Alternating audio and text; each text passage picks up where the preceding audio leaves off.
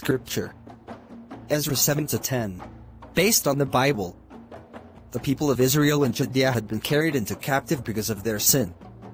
The worst sin was idolatry that had infested the people of God as they intermarried with the people of the surrounding nations. Now, approximately 60 years after the first contingent of Jews had made their way back to their homeland, Ezra followed with a king's ransom to help rebuild the land. Ezra expected to find the nation committed to the God of its forefathers. Instead, he found a nation that had slipped back into its idolatrous past. The cancer which had nearly destroyed the nation had returned. But with the skill of a surgeon, Ezra prepared to operate on that cancer and make the nation whole. Well, everything's just about done. Well, the hard part's done. We got here with all the gold and silver. I still think it was dumb not to ask King Artaxerxes for the regiment of soldiers to go with us. I couldn't. Why not? We could have protection. We were carrying almost 29 tons of silver and 30 pounds of gold. That's enough to tempt any thief. I'm supposed to go to King Artaxerxes and say, please, kind king. Since we have so much to carry, could you please send all the soldiers you can spare to protect us? It sounds reasonable to me. That would have been dumb. Hadn't I told King Artaxerxes of the great power of God? But would King Artaxerxes have had any respect for a god who needs the protection of a man? Shouldn't it be the other way around?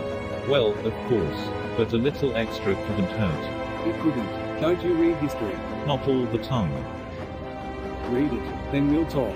See how God wants his people to recognize his protection. Well, anyway, now we can relax. Relax. Are you crazy? It's done. The priests have all the money. Everything's been delivered.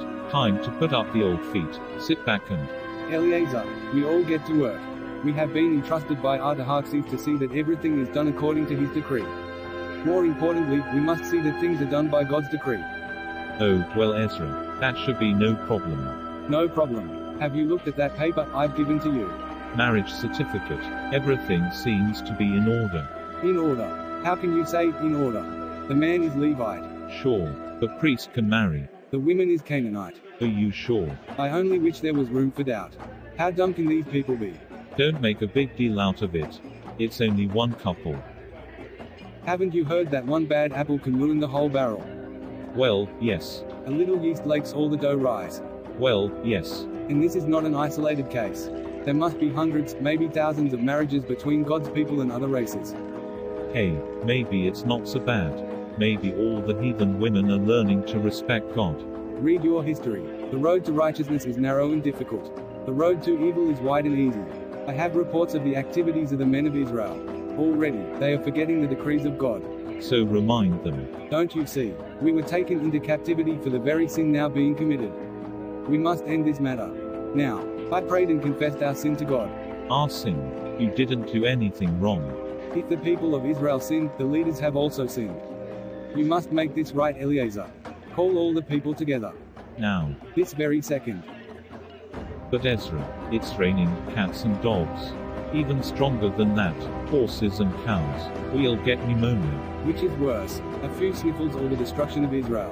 Call the people. Okay, but they aren't going to like it. They would worry about weather when they face the wrath of God. Done. A small imaginary incident from the book of Ezra.